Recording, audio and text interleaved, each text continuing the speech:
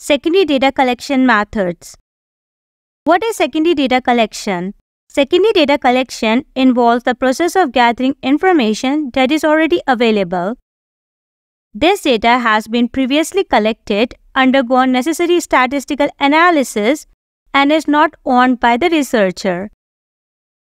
Typically, secondary data originates from primary sources and is later made accessible to the general public. In simple terms, secondary data is information that has been collected by third parties and is considered second-hand. Researchers may either request others to collect this data or obtain it from existing sources. This data is usually compiled and summarized to enhance the overall effectiveness of research. Secondary data collection can be further divided into two categories: qualitative secondary data collection and quantitative secondary data collection. Let's study them in detail. What is qualitative secondary data collection? Secondary data can be both qualitative and quantitative. Qualitative data can be obtained through sources like newspaper, diaries, interviews, and transcripts. What is quantitative secondary data collection? Quantitative data can be gathered through surveys, financial statements, and statistical records.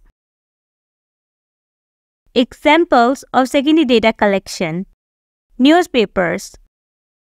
Newspapers have been a reliable source of secondary data for centuries, covering economic, educational, political, and specialized topics. Journals and blogs. Journals and blogs are popular examples of secondary data sources. They are regularly updated, with journals being more authentic due to periodic updates. Podcasts. Podcasts have become a common source of secondary information, offering discussions and interviews on various topics. Other examples of secondary data collection sources include letters, books, government records, and columns. Examples of internal sources for secondary data. Some examples of internal sources for secondary data include sales reports, financial statements, customer information, for example names, ages, contact details, company information, reports and feedback from dealers, retailers, and distributors, management information systems. Examples of external sources for secondary data collection. External sources for secondary data collection include government censuses, for example population census, agriculture census. Information from other government departments, for example Social Security tax records. Business journals, social books, business magazines, libraries, the Internet, where a vast amount of knowledge on various topics is readily available. Methods of secondary data collection. Some common methods of secondary data collection include government and non-government organizations. Organizations and individuals can access important data and information that is stored by both government and non-government organizations, such as business development centers, government printing offices, and census bureaus. Internet. The Internet is one of the most popular and readily accessible sources of secondary data. It offers a wealth of data at the click of a button, making it one of the best platforms for collecting secondary data. While much of the information is free, some websites may charge fees, although these are typically low. However, it's important to be careful of inauthentic and unreliable sources of information. Public libraries.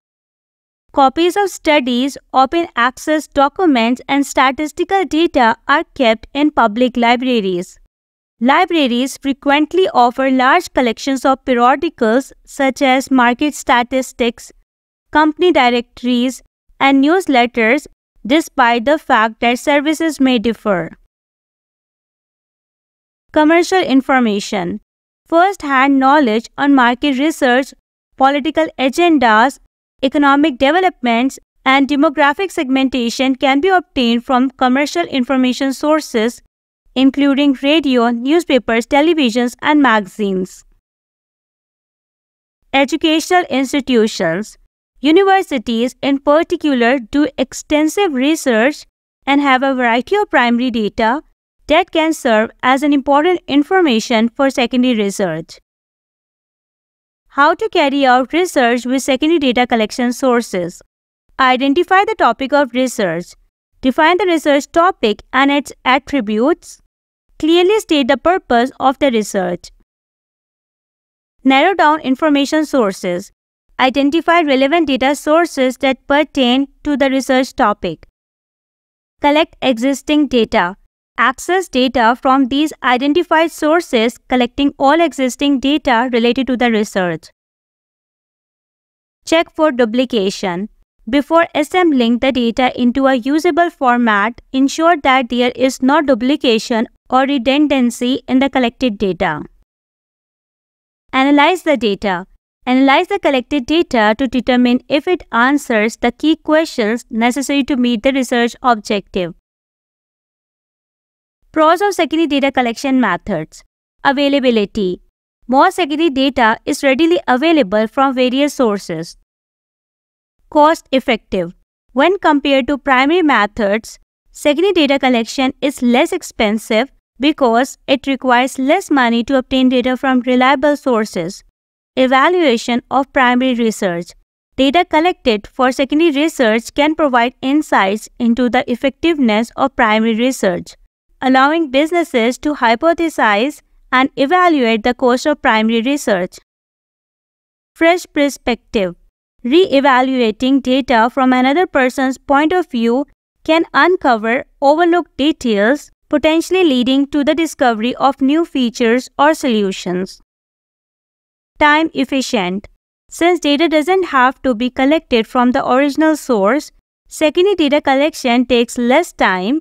This significantly reduces data collection time compared to primary methods. Longitudinal and comparative studies. It is easier to conduct longitudinal and comparative studies with secondary data, as researchers can compare data from different time periods without waiting for new data to be collected. Cons of secondary data collection methods.